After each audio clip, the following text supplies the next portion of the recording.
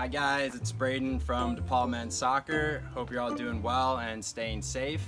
Today we're going to be going over how to properly kick a soccer ball. So first we want to get a little stretch in to prevent any injuries, so we can just start off with some quads. And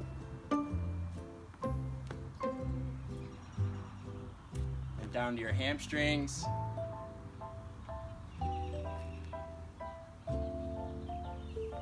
Do little hip flexors.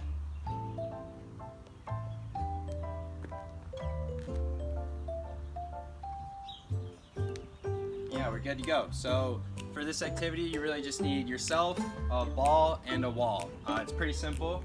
So first things first, you want to have the ball set up, and then you want to make sure to keep your ankle locked, your eye on the ball, and then just follow through.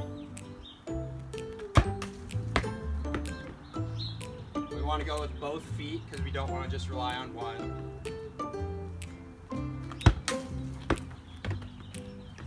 And we'll do that one more time. Head down, ankle locked, follow through.